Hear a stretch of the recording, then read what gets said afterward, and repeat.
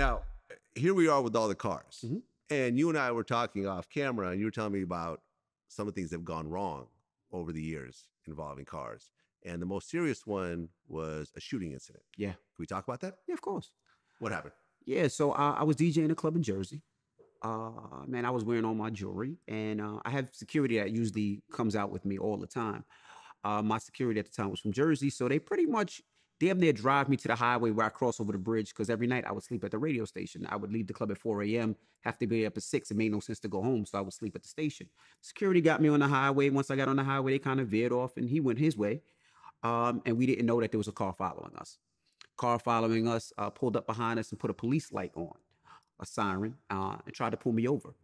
My father's a retired police officer, so I kind of know what police lights look like. And this was more of a blue light, which is usually firefighter, not police officer. Okay. So when I seen it, I slowed down because I still wasn't 100% sure, because you're going through your mind. Now, you're black, you're driving, you're like, I don't want to make the wrong moves, but I'm looking, I'm like, I don't see that much red. So I started slowing down, and then the car ran into me, crashed into me. Wow. Trying to get me to pull over. When the car ran into me, I took off. Now, this time I'm driving a Rolls-Royce Wraith, and I take off. Boom, they take off.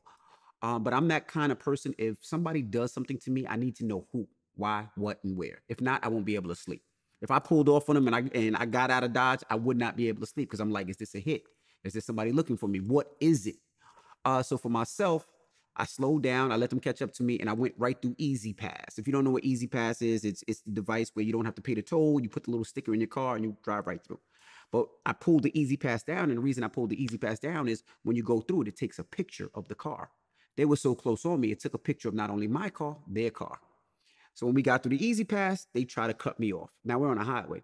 I put the car in reverse, and now I'm driving backwards. Okay. At that point, I realized that I didn't know, and some of y'all might not know out there either, that a car really only goes 35 miles per hour backwards. Right. So when you watch Fast and Furious and the car's going backwards at 110 miles per hour. That's modified. That's all bullshit. Yeah, it's all bullshit. Okay. Only goes 35 miles an hour. So now I'm looking like Biggie in the Hypnotized video, backwards trying to go in this car. So when I hit it in reverse, they jumped out the car. Now they're running towards the car, but I'm already in reverse going backwards. So they pull out and just start shooting at the car. Hit the car around 4 times. 3 were in the bumper and 1 hit the tire. Shout to Rolls-Royce, because they make a sturdy car. Even though the bullet went in the tire, it got lodged in the tire. And I guess whatever they have in that tire created a foam and kept the tire going, so I could still drive and wouldn't be flat. Because if it would have been flat, I wouldn't be able to go, and they would have caught up to the car. So I was able to drive out, spin the car around, go off the next thing, and there was a cop right there. And I pulled over right there and was able to talk to the cop and make it home that next day. Okay, so you go to the cop, you tell them what happens. Your car got bullet holes in it. And then they start checking the Easy Pass, and they find the license plate of that car? Yeah, so what happened was, at first, I don't think the cops necessarily believed. And all the cops came. And but there's bullet holes in the car. They still did not believe. Okay. Treated me like I was I feel like I was the suspect. Okay.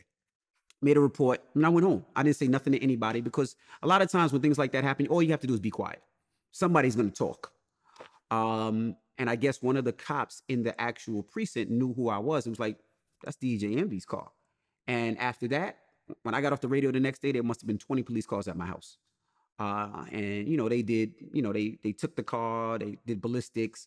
They even did look for gunpowder, because they thought maybe I was shooting back at them at the time. So they checked all that. And like you said, Easy Pass. So I told them what happened through Easy Pass. They checked the Easy Pass records. They found the guy. They found the car.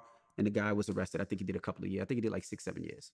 So he kept his real license plate on his car while he was attempting to basically rob you. Correct. So they didn't want the car. They wanted jewelry. Wanted the jewelry. Okay. So the guy gets arrested. Did you have to go to court and everything? No. They pleaded out. Oh, their face was on candid camera. Was it one guy or multiple guys? It was, I think it was 2-3 people in the car. 2 or 3 people.